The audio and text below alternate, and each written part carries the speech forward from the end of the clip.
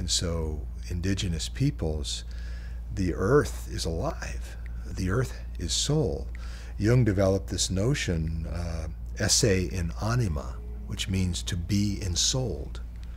And I think that's probably one of the most important messages and lessons we can learn in our culture, is to be in relationship to the world outside of ourselves, outside of this shell.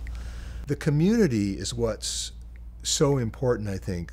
Without a sense of community, I think that these attempts at, whether it's spiritual emergency programs or some of these other attempts that were done in the early 70s, 80s, it's difficult to succeed, to be successful in treatment of these folks, to give them a safe space to redefine their experience as transformative rather than pathological. It's so difficult because of just not having money. They put people in the hospital in 72 hours and they get them on meds and they get them out.